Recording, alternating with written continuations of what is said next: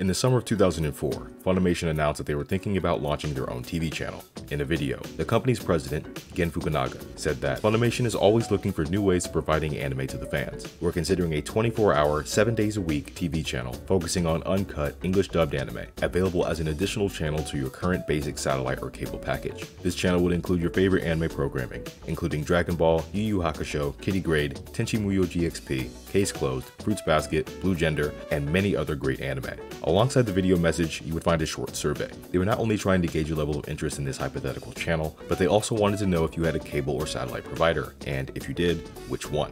News about this died down for a while, but the idea certainly wasn't dead. On September 29, 2005, Funimation announced the launch of the Funimation Channel, an anime-focused 24-hour digital network. It would feature some of the most popular anime in their catalog, including some previously mentioned titles like Yu Yu Hakusho and Dragon Ball, as well as some that they didn't mention initially, like Fullmetal Alchemist. It wasn't going to be a premium channel. According to ICV2, unlike ADV's The Anime Network, which remains a pay-for-play video-on-demand channel, the Funimation Channel was designed from the beginning as a linear network available to viewers as a part of a cable package. The programming for the nascent channel will be an evolving mix and will include programming from top-rated shows in Japan that have not been aired in the US. At the beginning of the next year, on March 23, 2006, the Funimation Channel acquired its first customer. It had sold the 2-hour block to CoLours TV, America's first multicultural television network. And while most people had probably never even heard of it, CoLours was a nationally broadcasted network that was available to around 12 million US households. While most of them were Dish Network subscribers, where it was included in the basic package, it was also available in several states through local cable providers.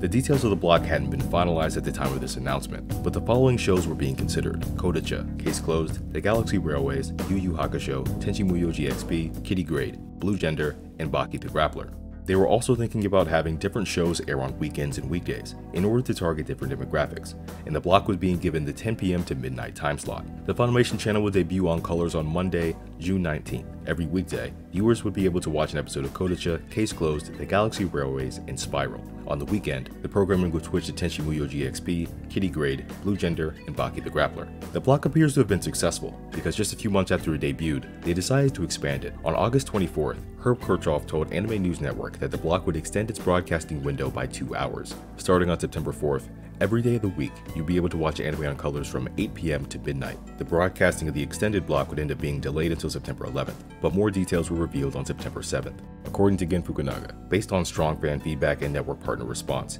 we are pleased to announce that the Funimation Channel syndicated anime block will double from 2 hours to 4 hours. Once again, this is outstanding news for anime and entertainment fans in the United States, as we continue to offer new and exciting programming to a growing number of households. There was also a statement from Tracy Winchester, the president and CEO of CoLours TV. We are excited about expanding our lineup schedule with the programming content that is in great demand by our urban, savvy viewers. In order to fill the extra 2 hours of airtime, they would add several shows and a few movies to the lineup. Weekday broadcasts would also feature episodes from Fruits Basket, Yu Yu Hakusho, Slayers, and Nekima. On the weekends, the extra 2 hours would be filled by various Lupin films. Side note, I couldn't find a full list of every Lupin movie that aired on the network, but it looks like there were at least 3: Dead or Alive, Twilight Gemini, and Harimao's Treasure. Things would only get better for anime fans at the end of the year.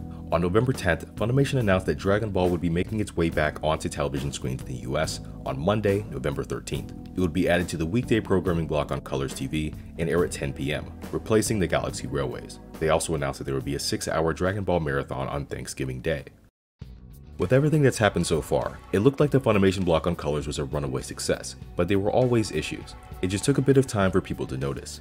The first thing to note is that Dragon Ball would be the last new addition to the block's lineup, meaning that, for the rest of its existence, it would continue to air the same small selection of titles. You'd think that this issue would be mitigated by all of the long-running series that they added to the block. Even if they had to rebroadcast a show like Spiral, for example, you might still tune in for new episodes of Dragon Ball or Yu Yu Hakusho.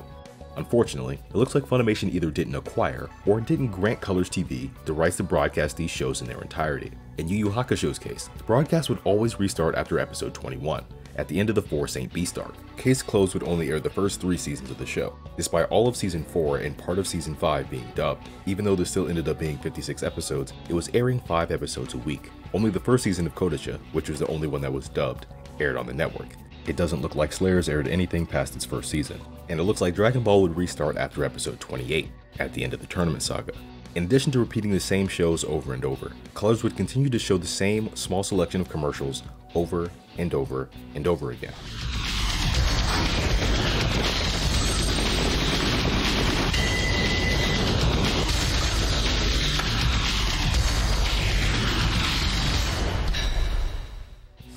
After all the news and excitement of 2006, 2007 was a year of stagnation and decline. Not only was there no new news about the block, but before the end of the year, they had reduced the block's time slot from 4 hours back to 2. Things only got worse in 2008, and the entire weekend block got the axe in the middle of April, and after that, fans weren't surprised by what happened next. On April 30th, 2008, all anime disappeared from CoLours TV. The next day, Anime News Network reported that the network would no longer carry the Funimation Channel. CoLours would return to its regular programming for the next several years, but it was shut down in July of 2011. On July 13th, when Dish Network subscribers visited the channel, the following text was displayed. "We regret that CoLours TV is no longer carried by any national satellite or cable provider." While this text was changed on the 16th to specify that it was no longer available on Dish, the original message, in the end, was correct.